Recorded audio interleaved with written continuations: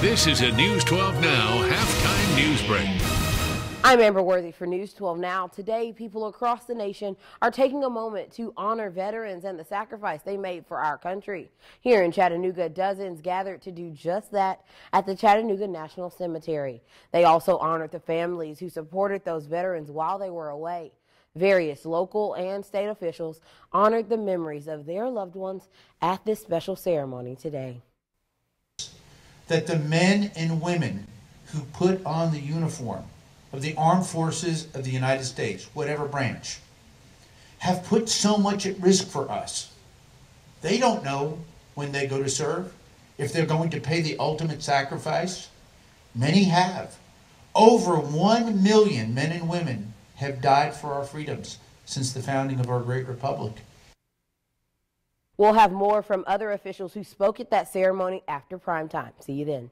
Now, from the EPB Fiber Optics Weather Center, your Storm Team 12 AccuWeather 24-hour forecast.